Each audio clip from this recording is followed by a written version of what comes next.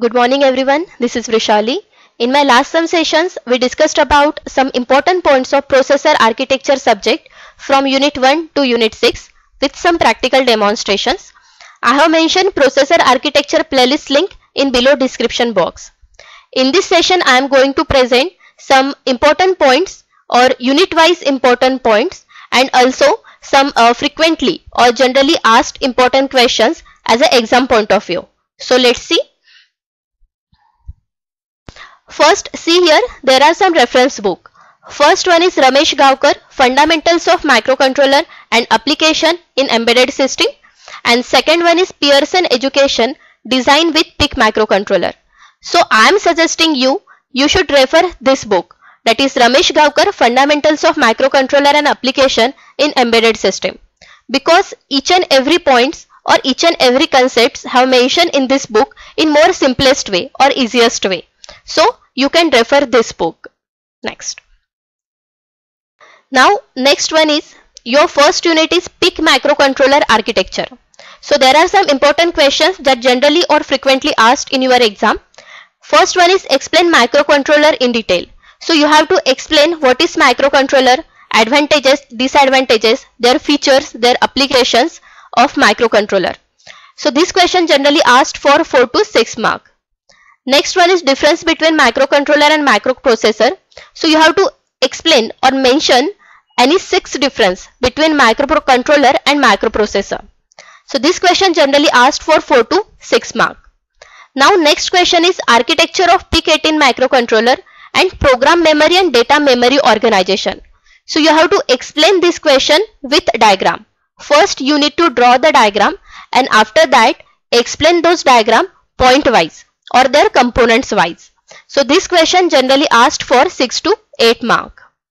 Now next one, there are total 4 components like Brownout reset, Watchdog timer, reset operations and power down mode. So from these 4 components, any 2 components generally asked in exam for 4 to 6 marks. So you have to draw their diagrams, their examples and their features. Now next, what are the factors considered in selections of microcontroller? So you have to mention any 4 to 5 factors that necessary for selections of microcontroller and explain that. So this question generally asked for 4 to 6 marks. Next one is explain any addressing modes in PIC microcontroller. There are 6 to 7 addressing modes are there. So you have to explain any 4 addressing modes with their diagram and example. And last one is diagram of PIC 18 microcontroller. So first you need to draw the diagram of PIC 18 microcontroller pin diagram and after that you have to explain those diagram port wise. First you have to explain port A, then port B, port C with their pins. So these 2 questions generally asked for 8 marks. Next. Next one is unit 2, that is PIC input output ports and timers. So explain port structure and programming. So here also you have to explain port A, port B, port C, port D and port E with diagram. So from these 5 ports, any 2 ports generally asked in the exam. In exam, they will ask either port A or port B or port C, port D. Means any 1 ports will be asked in your exam. So you have to draw their pin and their features. So this question generally asked for 6 to 8 marks. Next one is input output bit manipulation programming. So for this question, you need to explain AND, OR, NAND. So this all kind of operations with examples with their programming. Next one is what are the registers are used in timer and counter operation. Then explain delay calculation and its procedure. So for these 2 questions, you have to explain their registers, their delay calculations and concept of timer and counter. So these 2 questions generally asked for 6 to 8 marks. Next, write limitations of input output port. So you have to mention any 4 to 6 limitations. So this question generally asked for 2 to 4 marks. And last one is explain programming of timers using embedded C. So at that time you have to explain any 1 program related to the timer with example. Okay. And last one is explain timers and counters. So for this question you have to mention definitions of timer and counter, their types, their features and their applications. So these 2 questions generally asked for 6 to 8 marks. And I have already uploaded some points of videos in my YouTube channel. Now unit 3, PIC interrupts and interfacing. So explain interrupts with example. So at that time you have to mention what is the interrupt, their types of interrupts, then examples of interrupts, source of interrupts. So you have to explain these all points in this first question. So they generally ask this question for 6 to 8 mark. Then difference between interrupt and polling. So at that time you have to explain this difference regarding mention total 6 difference between this interrupt and polling, and also draw their diagrams. Next one is write sequence steps occurs during interrupt processing. So at that time you have to explain flow chart. There is a proper flow chart of interrupt processing. So first you need to draw the flow chart. Then second you have to explain their sequence of steps with example. These 3 questions generally asked for 6 to 8 marks.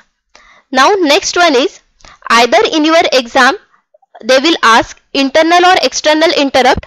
Write a short notes of internal external interrupts, or hardware and software interrupt, or maskable and non-maskable interrupt. So from these 3 points they will ask any one from this interrupt. So you have to explain those interrupts with example, generally 4 to 6 marks. Now what is meant by interrupt register? So you have to explain the register diagram with their subpoints. Now next one is explain about 16:2 LCD with key or 7 segment display. So at that time you have to draw the diagram, their structure, and explain those diagram point wise or component wise. So this question generally asked for 6 to 8 mark. Then explain interfacing relay and buzzer.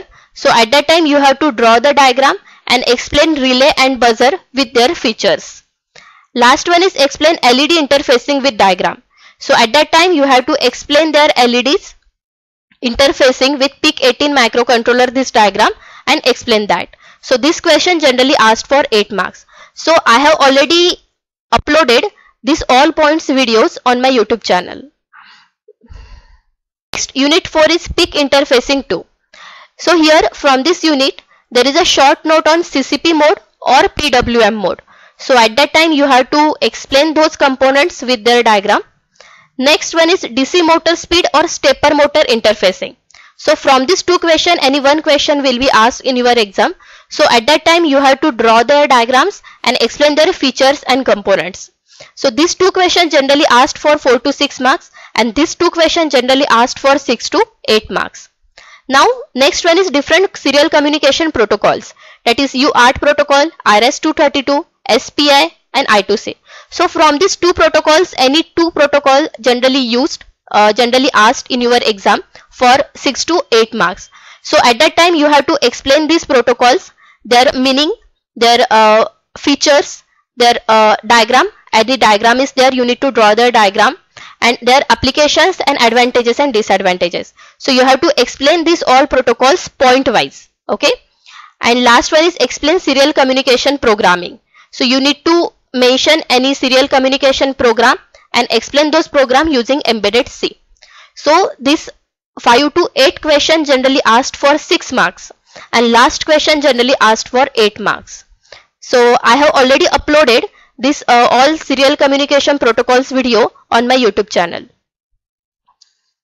Next, unit 5, that is PIC interfacing 3.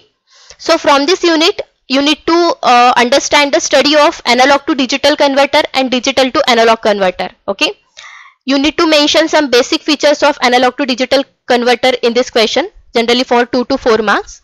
And after that explain interfacing of ADC and DAC 0808 with PIC microcontroller. So from this question you need to draw the first diagram and explain their interfacing point wise or sequence wise. So this 4 question means explain interfacing ADC and DAC, temperature sensor interfacing, then EEPROM using SPI and PIC microcontroller, and last one RTC using I2C with PIC microcontroller. So these 4 questions generally asked for 8 marks.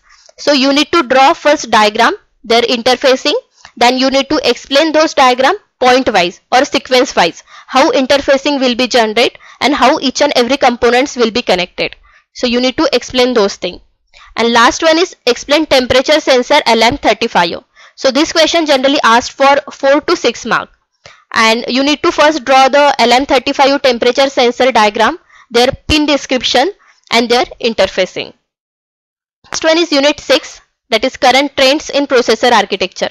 So here the first is what is meant by ARM or RISC architecture. So you need to explain what is ARM processor, what is RISC architecture, generally 4 to 6 marks. Then write a short notes on ARM versions, then ARM 9.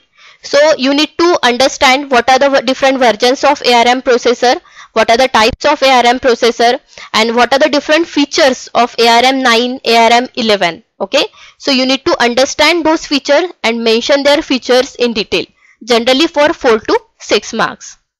Then next is what are the advantages and disadvantages of ARM processor. So here you have to mention any 4 to 6 advantages and disadvantages, generally for 4 marks.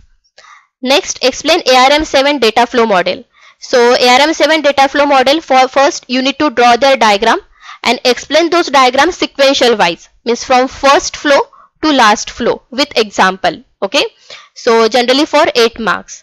And explain CPSR and SPSR register. Here you have to explain those registers, generally for 4 to 6 marks. And difference between PIC and ARM microcontroller. So here you have to mention any 6 difference between that with example. So I have already uploaded all these points videos on my YouTube channel. So these are the some generally or frequently asked questions, okay, as an exam point of view. So you have to prepare all these questions point wise, diagram wise or concept wise.